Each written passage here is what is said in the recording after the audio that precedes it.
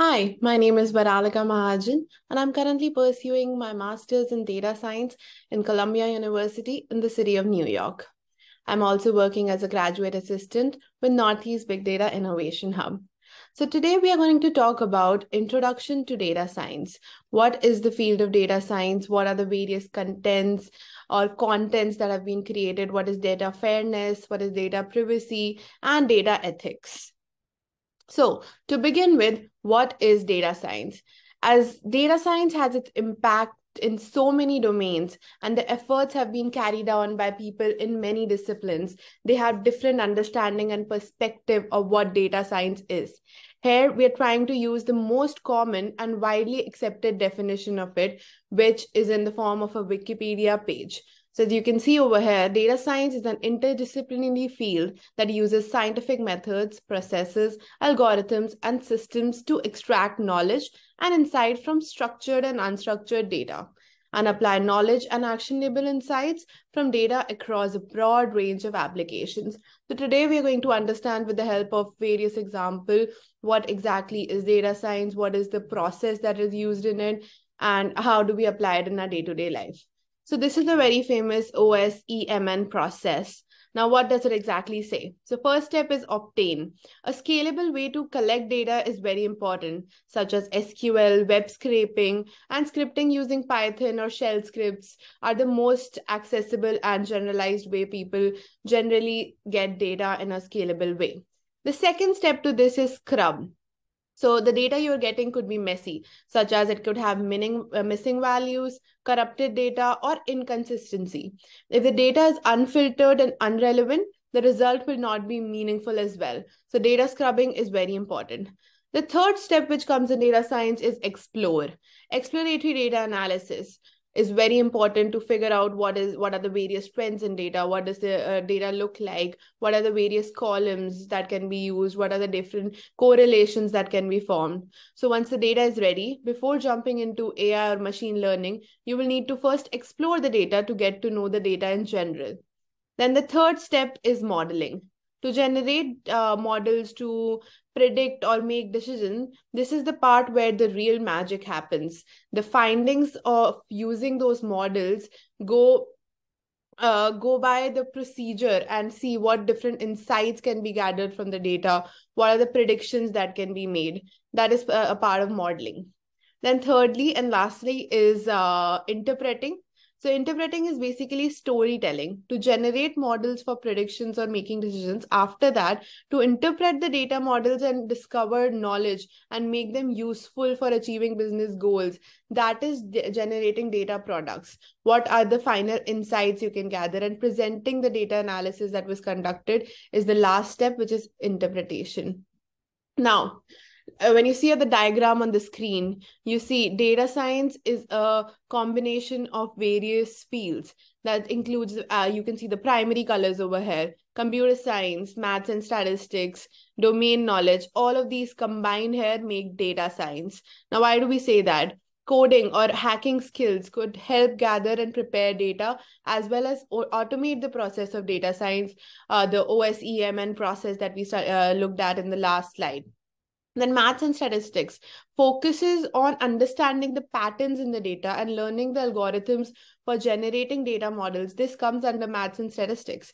Machine learning, which is the modeling part of the data, the overlap between computer science and maths and statistics. It is about coding and statistics with domain knowledge, acts like a black box where you throw the data without knowing what it means and get back some patterns. This is machine learning. Then we have over here the overlap between math and statistics and domain knowledge, which is empirical research.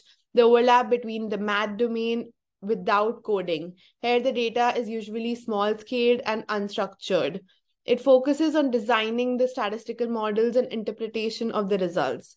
Then lastly, a combination of all of this is data science, which is computer science, math, and domain knowledge, as it analyzes the data in certain domain and generates model that can benefit the decision of in that domain. Okay, so moving forward, what is data science and why do we need to do it? The second question, which is why. So data refers to collection of facts such as some readings, of, let's take an example, some readings of temperature like 30, or categorical values such as boy and girl, and so on. Once the data is assigned with meaning, it becomes informational. For example, these numbers represent temperature readings in Rochester during November 2008. Over here, you can see information can be directly obtained from the data. Knowledge goes beyond the information, but more like the interpretation of information, such as it's reasonable to wear a coat instead of short sleeves in Rochester during November. So this is an interpretation we gathered with the temperatures we have over here. So data science is basically a mechanism to turn data into information and onwards up this pyramid to generating knowledge, to getting insights, which is called data products. Okay, now very important and day-to-day examples which anyone can relate to. We're going to go through some data products. So the first we have here is Netflix. I'm sure everyone here has used Netflix. Netflix began using analytical tools in 2000 to recommend videos for users to rent. Netflix has over 7K TV shows and movies. With this number, it is actually impossible for a viewer to find movies they like to watch on their own. So Netflix has a 90-second window to help viewers find a movie or a TV show before they leave the platform and visit some other providers, because of how patient a normal average user is. That's when the major reasons why Netflix is so obsessed with data analytics and their personalization recommendation algorithm to hook users. So Netflix has one of the best personalized recommendation algorithms, which produces about $1 billion a year value for their customer retention each year. It is the main reason that the customers stay with Netflix. Majority of Netflix users consider recommendations, with 80% of Netflix views coming from the service's recommendation, meaning that the recommendations have a 80 to 90% accuracy of predicting user preference. So when you think about Netflix, we always think it's a media-based company, but Netflix is one of the highest data analytics-driven company with the best algorithm they've got. Okay, so let's go through another example. Another commonly used website app which we use in our day-to-day lives is Amazon.com or Amazon. Amazon uses data science techniques to make personalized recommendations for our shopping too. The classic recommendation algorithm, called item-based collaborative filtering, was used about 2 decades ago. Once the user logs into Amazon, they have their own personalized homepage. The content of a homepage is determined by the shopping patterns, the user interests in their previous purchase history, which are stored in Amazon databases. About 30% of the Amazon revenue is generated by its recommendation engine, which is again a very good accuracy in this field. Amazon provides both on-site, where it appears on its website, and off-site recommendations such as through emails, WhatsApp, and more. The recommendation is not only based on users' data, but such as browsing history, purchase history, but data from other users as well. So they find similar patterns in different consumers and try to recommend similar products. The intuition here is that the customers that have similar preferences or tastes or requirements tend to have similar shopping style. So Amazon recommends those similar products purchased by those similar users to other users as well. Okay, so let's go through another example. Google was started by inventing the page rank algorithm.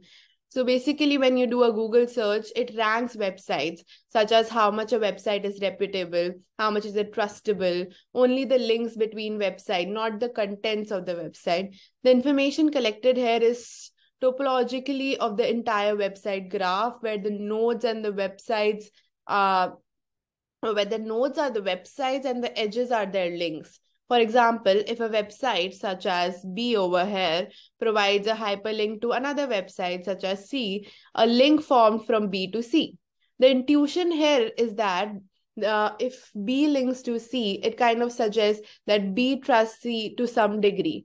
So the importance of B can be propagated to C. So using such links, the page ranking algorithm of Google helps us find the best search results in a shorter period of time. Okay, now sports. If we talk about sports, data science has played more and more important roles in sports. The news is about a data scientist, as you can see over here. Laurie Shaw becomes one of the most high-profile signings as he joined Manchester City. His expertise can be to use data science to analyze millions of stats about player performances, oppositions, ball-related data to make decisions such as better manage player fatigue, injury, illness, recruiting new players or coaches. There are many companies jumping into sports analytics business as data science can have a huge scope here, which is yet to be explored to its full intent. Okay, so to go through another example, we have health and fitness data. Data science can help turn health related data into something so useful for our health. The smart wearables, which are popular these days, such as smart helmet, glasses, headphones, footwear, watches, and so much more. In some cases, people can impact smart devices on their body. Wearables can collect so much data, such as the steps we have taken in a day, the food and water we have consumed, the calories we have burned, what was our sleep cycle like, what was our sleep movement like, and even breathing. And those devices generate massive data in such high speeds. The data can be used to come up with personal workout plan, making health suggestions, improving sleeping patterns, recommend health products, and so much more. Okay, so here are a few other examples that we can go through. We can analyze transaction data to detect credit card fraud, or we can analyze email data to identify spams. We can analyze image data to identify the people in the picture, or we can analyze user reviews to perform sentiment analysis.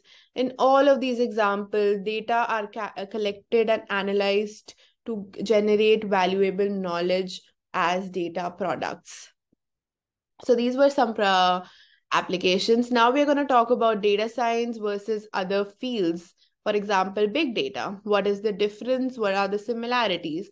Big data focuses on the big issues, which is like how efficiently to use data. When people use this term, they usually refer to the 5V challenges, including volume, meaning the massive size of data, velocity, meaning the data can be generated in a high speed. Thirdly, variety, meaning that the data can have various formats such as structured, textual, image data, media data, and so on. Veracity is about the quality of data or whether the data source is trustable or not. And the last V, which is value, which refers to usefulness of the result of analyzing the data. And then what is data science? What is the difference? So data science primarily focuses on turning data into knowledge or data products, as we just covered. It covers all the steps related to data in terms of collecting it, handling it, analyzing it. It may not always have big data issues. For example, you can perform an analysis in a small scale data set, but we will see it is more and more common that people analyze large scale data and deal with big data issues in real life in a data science task. Okay, data science versus machine learning. Well, these two kind of go hand in hand. So data science covers machine learning, but also covers domain knowledge. Machine learning is frequently mentioned together with data science as a means to analyze data and generate predictive models. Machine learning focuses on mathematical, computational, and technical part of data science, while data science is interdisciplinary, where domain knowledge also plays an important role. Okay, data science versus databases. Now, again, these two also are go hand in hand. If there is no database, there is no place to store the data, then there is no data science. Databases focus on managing data while data science focuses on analyzing data. They deal with different types of data and provide different supports. A data science task may deal with a larger scale of data than a database deals with. A database typically stores the data within an organization, but a data science task may analyze data collected from multiple organizations. Databases usually deal with structured data and use the same schema to organize the data, whereas data in data science can be unstructured. It can be in various formats. It needs to be structured to gain an analysis or insights from it. Databases have high requirement on data integrity as it serves the purpose of storing and querying. So it needs to ensure the quality of querying result, and it usually has low tolerance and data inconsistency. A data science task does not care about data integrity that much. Obviously, it does, but not to the extent we need to do it in a database. It allows inconsistency of data, but treat that as noises. It aims to find patterns or relations between data to the most of the records agree and tries to ignore the outliers. Okay, so overhead, as you see, data is the new oil. This was a term coined in 2006 by Clive Hubby, a British commercialization entrepreneur. The phrase suggests that just like crude oil, data is valuable. Without being refined, it cannot be used. Like how the oil needs to be changed into gas and other valuable materials, data needs to be processed and analyzed to generate valuable knowledge or insights, which can further help in making the right business decisions for any organization or product. Okay, so lastly, we're going to talk about data fairness, privacy, and ethics. So data ethics are considered as a crucial skill for data scientists due to the fact that data science is widely and frequently used in our lives. Data has been extensively collected and used to make decisions that will affect our lives. There are so many ethical issues that we need to address when we are dealing with data. For example, when data is collected and used, there is sensitive and personal information that needs to be protected to ensure every user's privacy. One of the power of using machine learning algorithm is the reduction of human involvement. But it may also cause a situation where fairness is violated and there is a bias generated in the models. So to understand all of these, all three of them need to go hand in hand. With or without being aware, a large amount of data is consistently collected in our daily lives. That raised the question of how to protect privacy.